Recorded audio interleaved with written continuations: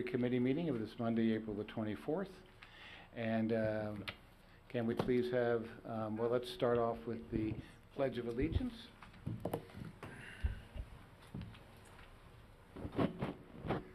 Pledge allegiance to the flag of the United States of America, to the republic for which it stands, one nation, under God, indivisible, with liberty and justice for all.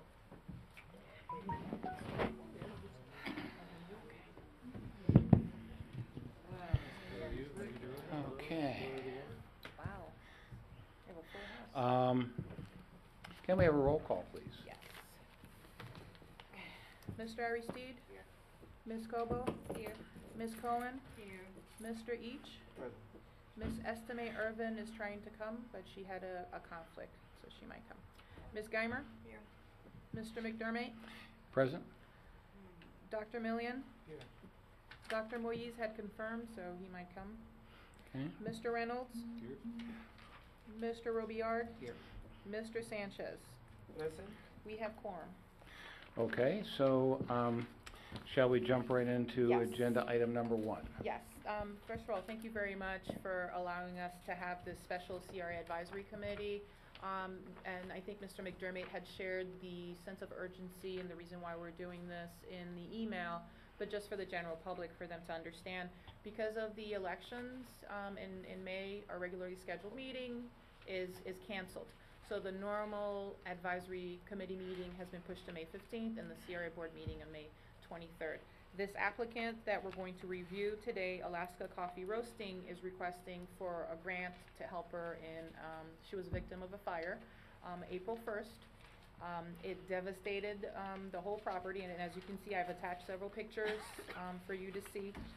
One of the challenges she had was, unfortunately, the fire department did not arrive in a timely manner. They took about 40 minutes, as I've been told. So imagine the damage of something that happened where the police had come right away versus a fire that was burning for a long time. We met, staff met with Miss Karen, can't say her last name, Tuvia. I thought I was going to massacre it. So ever since the fire, she's been working on repairing it and so on, and she's been dealing with her insurance company and try to get the business back.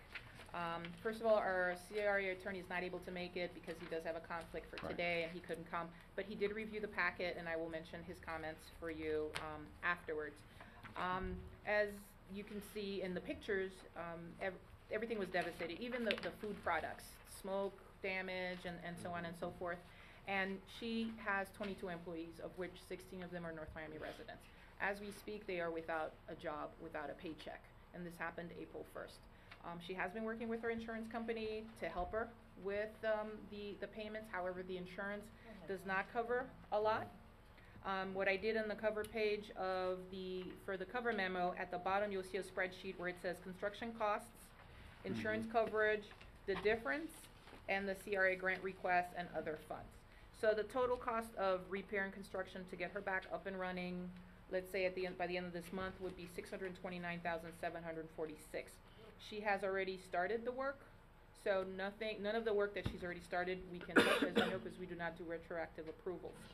The insurance covers $300,000 in construction and $50,000 in equipment and food. That is it, unfortunately. There's a difference of $279,746. Her original request, believe it or not, was for the $80,000. However, based on my professional assessment, if $80,000 does not make an impact and will not help her open, it would not be an appropriate recommendation for us to make to help this business, because our investment would go for naught. So I discussed this with the city manager, and I recommended that we approve a waiver of the $80,000 request and also waiver of equipment. As you know, our guidelines prevent us from funding equipment. We're not talking about the microwave, we're talking about the large scale equipment that she would need for her business. So what I proposed was $174,000 in construction and $25,000 in equipment for a total of $199,000. Ms. Truvia is aware that there's a difference of $80,746 based on the estimate. It could be more, depending on how she's going through the process. She is responsible for.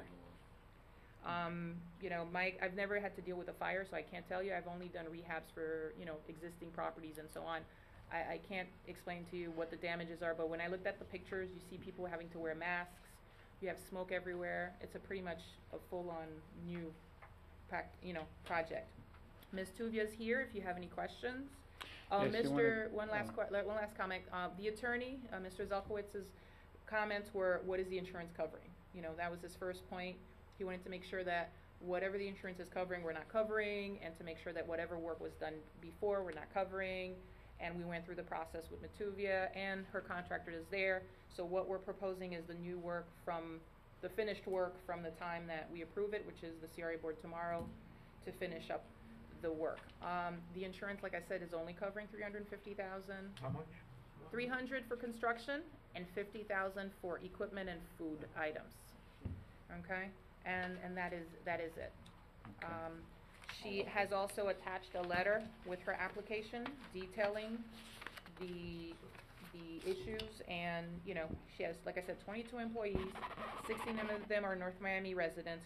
She also works very closely with Johnson & Wales, provides internships and teaching on roasting classes. So she provides an additional benefit to the community, which right now she's not able to provide. Okay.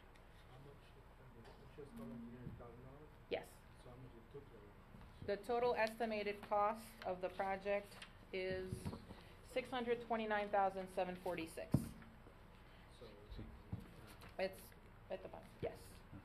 So You wanna come up to- 554. Not the complete balance.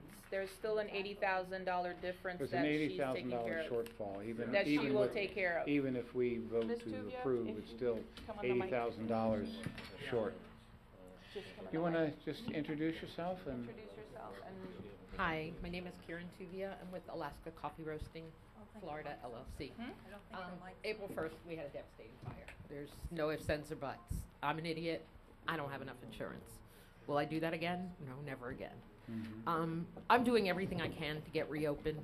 I think we were on a really good trend. We've always volunteered with the community. We do the community bike ride. Right. We were doing the police I don't know. We do any event you guys ask us for.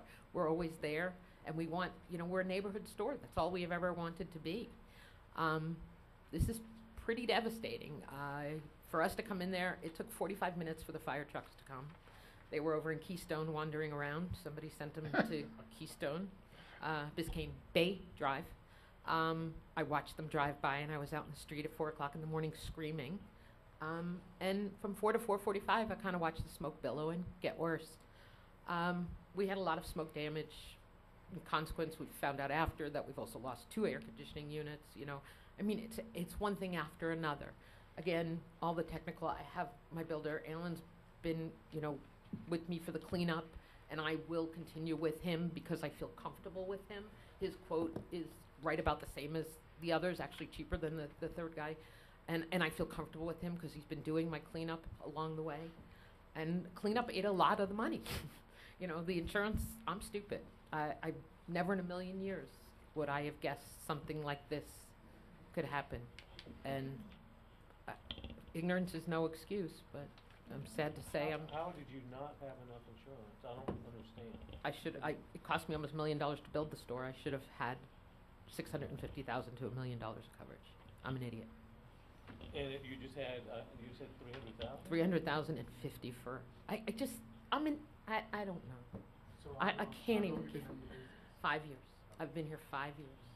And granted, it was a struggle when we first opened. You know, we had that street, and 2 weeks after I opened, y'all took my street away. So, you know, my first 4 years For the were record, she like mentions the a city. hell of a struggle to finally get our name out there. You know, we've just won awards for best coffee in the state of Florida, and we were top 12 in the state, not, you know, Miami, the state. So we were working really, really hard. We pride ourselves on everything is made in-house. We're a community-based business that employs people within the community. Everything is made from scratch, and everything is done with a passion and love. And my baby burnt. Okay. Spontaneous combustion of kitchen towels. What happened? Rats. Spontaneous combustion of Rats. kitchen towels. Now, I will for future have a galvanized steel bin for my towels. I've done a lot of research since, and evidently it's very common. I had a fire, one of my tenants, same thing. Same thing? Never heard of such, I'm sorry, I've never, never heard never of in it my before wildest dream would You I wipe with have grease, you imagined wipe this. the towel, a rag. The towel, say that, I'm sorry, I didn't really hear you. Spontaneous combustion Spontaneous of my combustion. kitchen towels. Towels. Of kitchen towels. Clean because of the kitchen grease towels, that's on mind them? you. Clean. Okay, and We then wash them where, three where ti- were they laid at? Okay, or we what? wash them 3 times a day. We do the laundry. We do the same thing. 25 years in Alaska, 5 years here in Florida. I've always done the same thing. The rags are then placed in a bin once they're clean. Somehow, static electricity and maybe a little bit of residual oil on a towel causes spontaneous combustion. And you And were took there out when my this whole. happened? No, it happened 4 o'clock in the morning. If I was there, I would have smelled something. Okay, well, what you said that you were screaming, you were there. And No, at 4 o'clock in the morning, I was there when the alarm went off, and they called me and told me. I came to the store, I met the police there. The police had called the fire. Fire went to the wrong place. The police were there in the fire. Police and I were there waiting for the fire trucks, going, hello, hello. We watched them drive by. Oh, gee, Not a happy thing. no. Does anybody have any Yeah, questions? Yeah, I do have a few questions actually. I understand technically, based on business owner's assessment, there was not enough insurance on the. What's to say after we do this, the same thing would happen again? And could there be, in this particular instance, a requirement that if this is approved, that the business owner maintain proper coverage for this business going forward? I don't have a problem with that. You Because can make I a, would never do this again. So, I the- can't the- be this stupid. the advisory committee today, whatever recommendation you make, we take it to the CRA board, and they can be part of the stipulation as part of the agreement. Yeah, it could be a contingency. In the agreement that, within a certain time frame after the rehab is done and she's reopened, she acquires appropriate insurance to cover the cost Cover the cost. of the total cost of the rehab. And then the other question I think I have in this is, apparently, we, the CRA team or your office increase it from the 80 to, so that we make sure she can open right away. Where's, No, it's not so she can open right away. 80,000 is not gonna make a difference on the, she would still be short so much money that she may not be able to open. and as of right now, where's the other 80 coming from? Is this still She's- going to happen? Yes. Within the time that we're? I've Yeah. already pulled 30 and I've got the others She's in the using her works. own personal. I'm using all my personal funds. I was selling my life insurance. Yeah. Whatever I have to do, I need to get my store open. I need to get my employees back to work. What's the other question? I think these were the two main things for me in terms of, if we approve this, how to make sure that this does not happen again, in terms of having proper insurance, and then where you are with the process of, if this approved, to get the other 80, that keeps it moving. And that is one of the reasons why we made the recommendation to increase it, to waive the 80,000 requirement, because it would have been an undue hardship for her to find a larger difference. This was based on the conversation that we had, that what she was doing, she was gonna be able to attain the difference. Whereas the flip side, she wouldn't have, it would have been too much. Any other questions? Just a comment. If we do, I think at some point CRA will be doing like small business training, Mm-hmm. some kind, I think a little insurance lesson to point out this kind of situation is very, very important. Because I wish somebody did it to me. I know, exactly. I had a small business that had a fire, not on this magnitude, but it knocked them out for several months. They had insurance to cover the fire, but they did not have ongoing, Business operation. Business Business interruption. Insurance, Yeah. right. And it, they had a big nut, and I worked with them, but it was really, really difficult. And I said, why didn't you have ongoing business insurance? They said, well, we got a good deal on a policy. I said, well, not such a good deal, because they stripped out this little amount to make it a little bit cheaper, and they could have been just fine, but it was really hard for them. As part of the contingency that you may request, because usually there are what you call proper professional due risk assessment for the Mhm. type of business, for what's appropriate or whatnot. Right. You probably should consider having a more detailed, comprehensive proposal, and whether they accept to mitigate that risk, it will be up to them. But I think that's something we should consider. Make sure we comprehensively looked at it to make sure the proper insurance are in place in this particular case. At least have some sort of way to at least advise our Well, you know, grantees about insurance to yeah, make but sure they understand. we have a risk management department here in the city, and they can do that. Well, that's for the city. We're talking about. No, I'm saying No, that they. for them to provide a course or a service to our grantees. Right. Because we are self-insured as a city, and we have a department that takes care and analyzes risk.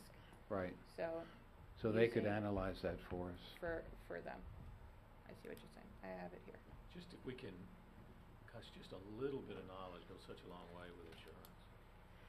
Not only with You would insurance, know but this. talking about businesses, people that go in business for the first time, I think the city should have a mandatory type of, class or something to make them aware of everything that they need so that they don't fail.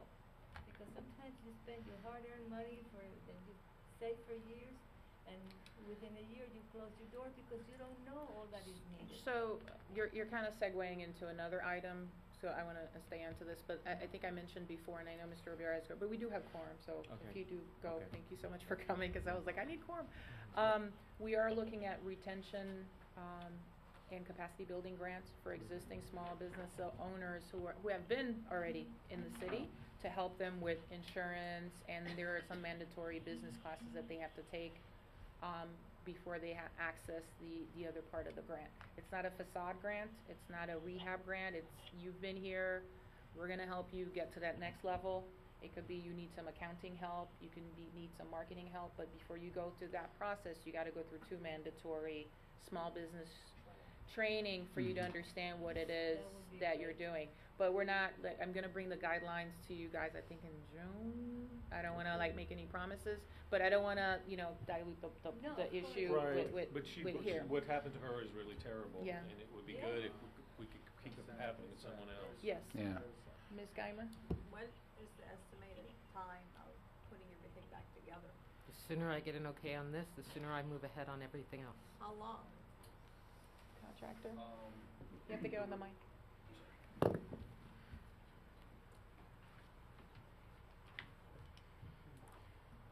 Hi, Alan Eggert, Ace Construction. Probably about 2 to 2.5 weeks from approval. So we're on schedule to open, if we can come up with the funds to do it, in about 2.5 weeks. Oh, that'd be good. There's a lot of work being done that's outside of that scope, that's Mhm. covered by the funds that are coming from the insurance Correct. company. Yeah, okay. So there's several items that aren't in the scope. No, but that's the reason why we're having the meeting. Thank you, Alan. Thank you. Yeah, well, I think that, Alaska Coffee's been there for, what, 5 5 years? years. 5 5 years. and a half. And November you of certainly this are, year. you certainly are a focal point for the neighborhood and an important business. They're still coming every day, so that Yeah. makes me feel good, Yeah, just to give me a exactly. hug. And I'm there every day. You can Very always good. find me there. If there aren't any more questions, can we entertain a motion to? I have a couple of things. I'd Oh, like I'm to sorry. bring up, Okay. If you don't Go mind. ahead. Luckily, she's in the CRA district. If she was across the street, she wouldn't be here. Correct. What kind of a message are we sending out there to the people that we have already funded? I think you just brought it up. Are they gonna be insured? Are we, we have an investment. If we give a grant for 80 grand, and that place has an active destruction of some sort, fire, what have you, Right. how do we recoup? Right. Secondly, we've made grants to homeowners to get them started.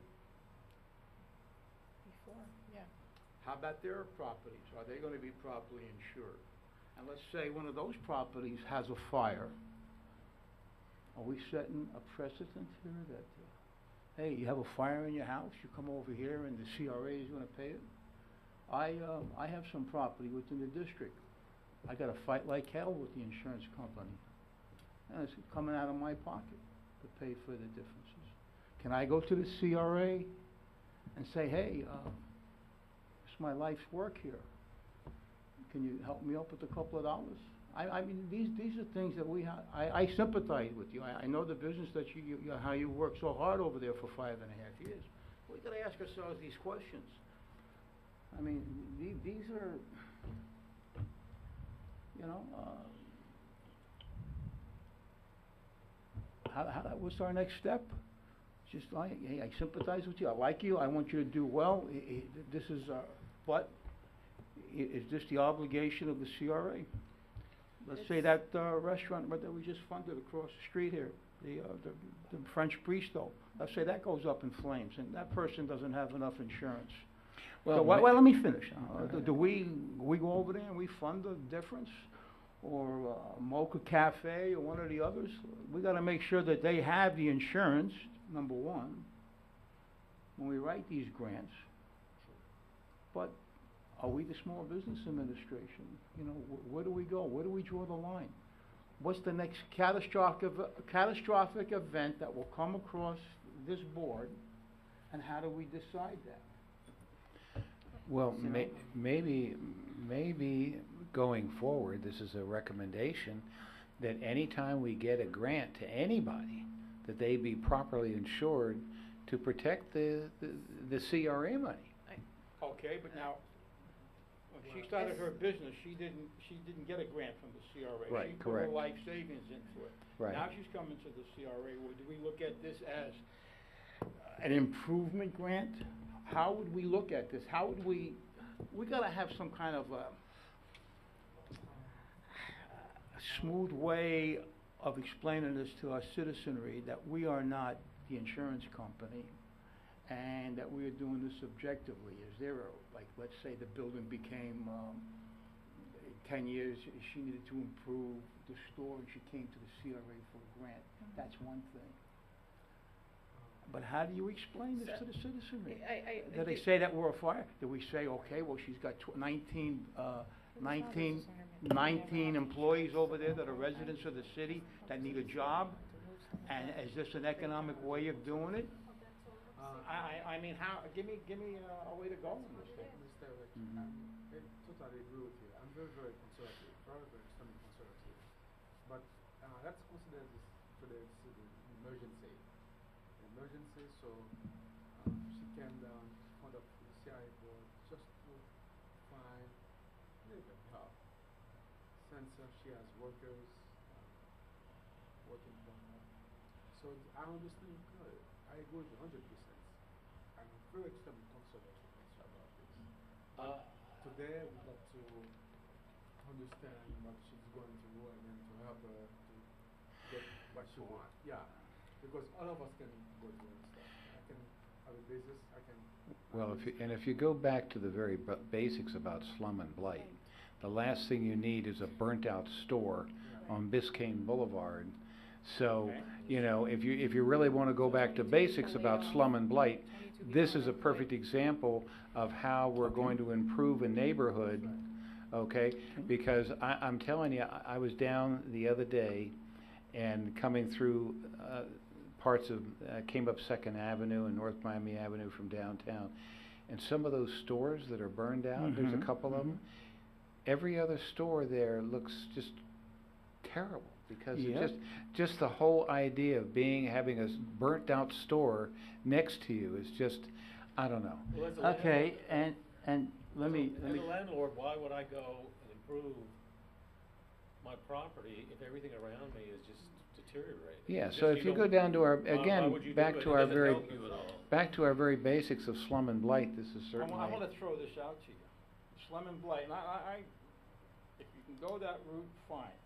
But now, let's just take a step back here and recollect.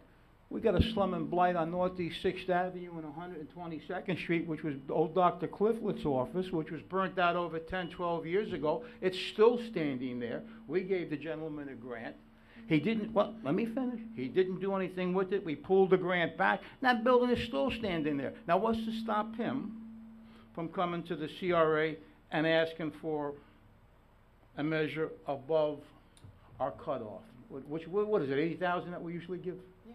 Okay, what's to stop that? Well, You just said you got a slum and blight, and I agree with you. I can see the sensibility, but got a double-edged sword here. You got this guy down here for 10, 12 years, longer than that, and that building looks like hell. Well, And it's an which- entrance to the city, and it doesn't rhyme. Well, I That is think two separate- one of the things I'd in give him as much as he wanted if he would really do the job. I mean, that's how I feel about it. No, but this is not that. I think the issue, I'm not sure, he's bringing up is a matter of really principle and objectivity in how we proceed with those situations on case-by-case basis. Remember, one of the first point that I make here, trying to say this particular case, because that's what I'm sort of privy to and more aware of, because I don't know what we've done in the past overall. And that's why, as a contingency approval from my standpoint, that we make this requirement. Maybe that's something we can look forward and establish as a policy, retroactively require that they do, because at the end of the day, we have money at risk. That we're using the taxpayers' money, and we gotta do it wisely. Well, you Mr. Mayor, probably, that's what it probably legally, we can't do it Retro. retroactively, Okay. but we can certainly look at it going forward. Yeah. Those are all things that we can put into the guideline. You could even put in the guidelines that you do not consider disaster fires as part of your guidelines as Well, we move I, forward. you know, It is currently not in the guideline. It allows for removing of sub and blight and Right, to and help I think we don't small wanna put, business. we wanna be able to legitimately look at every case-by-case basis. Right. So I think if we start eliminating, oh, we can't do it because it's, no, I don't think personally that we would wanna go in that direction, because we want to review everything case-by-case basis, and she has a legitimate case. She's a legitimate business. She's in a very major corridor of our city, and Lord knows we wanna try and make Biscayne Boulevard as nice as it is, and she's always had a wonderful establishment, clean. She's so we want to try and help businesses like her as much as we can, I think. Yes, sir. I have a motion to approve what she is asking for, and then we can create rules to prevent barriers, to prevent those kind of cases to come to us. But let's approve that. Do you want to attach? Well, Yeah, with the again, recommendation to there increase is a the insurance. contingency attached to this in terms of the requirement. What's to say tomorrow that happens again in a month? Like we said, this is something that's very common, like we said. So, Mr. Or Sanchez, another can you- business. Right. Say another business on Well- Biscayne Boulevard. Say another business at the CRA, that one that Well, we that's- just gave that's- money to down the street there, Evo's. Yeah. Let's say he goes up in flames tomorrow. Well, that's. I'm sorry, I But don't then- mean to sound no, no, no. caustic, but let's say he goes up and, Mr. we're not the fireman's fund, we are the CRA. Well, No, Kenny, we I get think, it, but I I think think- we have two separate issues here. Issues. We have the issue of fire insurance going forward, but we have the issue of her Getting and out. her current situation. I think that the motion that Mr. Sanchez made with the attachment of the Increase contingency insurance coverage and from provide- Mr. Robillard takes care of the current situation. So we have two motions. The first motion is that we have to waive the 80,000 And the equipment. and the equipment. So do I hear a motion to that? Any other questions? All in favor say aye. Aye. The second motion will be your motion, which you are making with Mr. Robillard's contingency as an amendment, correct? Mr. Chairman, wait a minute, Yeah. before you mentioned to us before that the city attorney, our CRA attorney had some briefings, and you were gonna tell us exactly what our communication was. I did. He You said, did. Could you what was reiterate the- that, please? What was the insurance covering? to And make he had sure no that- problem with it? Nope. Okay. Can you, on the. I'd like to get that on the record, that our attorney had no problem Yeah, with it. I have the Yeah. email Yeah. also. The one that you Like it. just did on the equipment, the Mhm. waiver thing, Mhm. can someone abstain from that? I wanna abstain from that one. Okay, surely. You can, okay. All right, so we have a second motion with an amendment, and do I have a second to that? Second. Any other discussion? All in favor say aye. I have one item. Oh, It just occurred to me that if she wasn't here and someone else had bought the space, burned out, and said, I want to redo this, and I'd like a grant from the CRA to assist me in doing this, I think we would jump at the opportunity. yeah. So, I mean, I look at it as if it were a new person coming in, asking Mhm. for a grant to improve the space. Right. And, Okay. I don't want to penalize her just because she's done such a good job in Right, shed and some she has of done a porch. good job, thank you. Thank you. I totally agree with all the issues you're bringing up. Yeah. I agree with you. If It's she was a very new person interesting. coming in, fine, and I understand that. Now, it's a two-edged sword. You don't wanna penalize her, 'cause she did invest her life savings into Right, this right. establishment. It goes up. Do we have an obligation to help her? My heart says yes.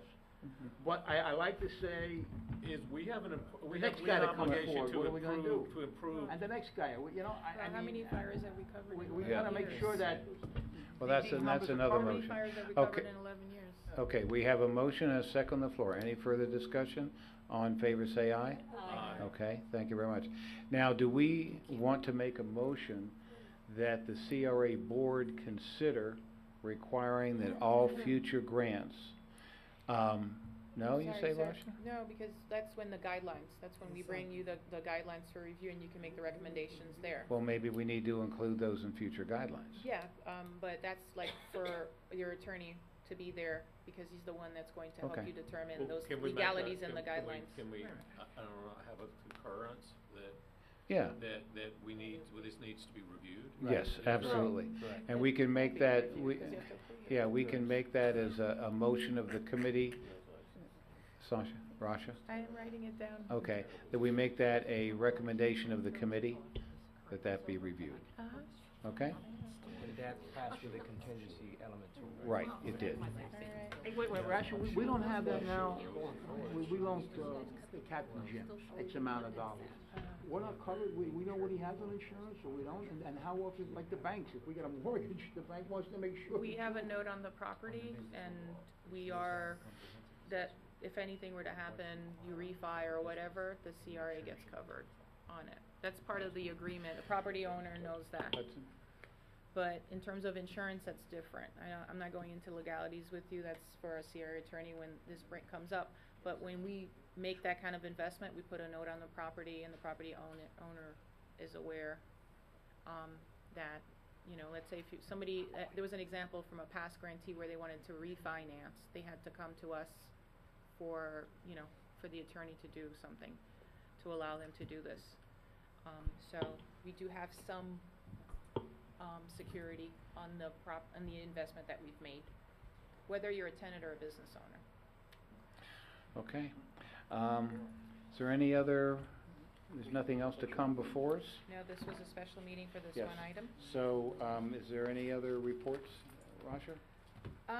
Briefly, if you have time, the House bill, went through with some changes, which I don't think were like that positive, but, one of the things is that they did remove the no new projects, no new debt as of October 1st, 2017. However, they've restricted the expenses for CRA, which means, let's say, no more commercial grants, only affordable housing and anything related to affordable housing can be Really? spent. Yes. They've Wow. specifically removed everything related. So if you think about what we said we were gonna do in the next 5 to 7 years, no parking garage, no downtown, no train station, we can pay for the planning and the surveys, we can pay for the purchase of a land, but it has to be towards affordable housing. I mean, has it actually passed the House? Yes, at it this passed point? the House. It went, Passed the it was, House? the Was document I that- have is- was like from Wednesday. Yeah, it's gonna be in a conference, I believe it's in conference committee? I think so, Yeah, where they're gonna So- try and work out yeah. the differences between the House version and And the. the But Senate. I And the thought the Senate version. Senate never made out a committee. No, it's They put still- it on hold They put it on hold, which means they get to review it and possibly pass it, and bring it back up. bring it back up. So, Maybe, how much time have we got left? Governor Scott is in favor of this, so he's pushing very hard for it. So, yeah. So anyway, okay, Roger, thank you very much. Thank you, everybody, for coming. Can I have a motion to adjourn? Oh, second? Okay. listen.